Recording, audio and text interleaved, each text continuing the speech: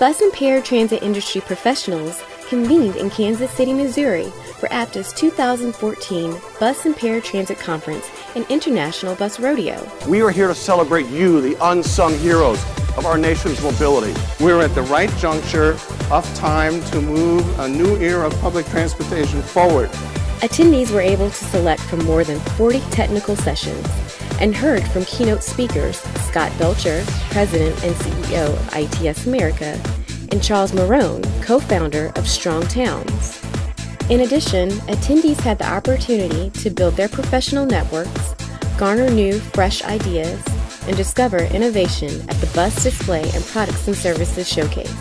A welcome addition to this year's conference, BRT Tuesday, joined the popular Maintenance Monday and included a full day's worth of technical sessions. Every time I get into a seminar, I'm learning something new. The agenda this year is really exciting. A lot of it involved the millennials who are coming into the workforce, what interests them, how to retain them. It's really interesting to be able to see what other agencies are working on, what their initiatives on, and also what our business members have to offer us. You really have true friends in the industry. You're able to come back and sit down, break bread with them, and talk about best practices. Talk about things that one agency is doing that the other one might be able to take and use, utilize, and make their agency a lot better.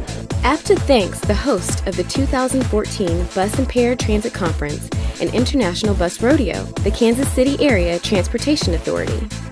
For 2015, we hope that you too are Looking forward to going to Fort Worth. Looking forward to being in Fort Worth next year. Looking forward to going to Fort Worth next year. And I'm looking forward to being in Fort Worth, Texas next year.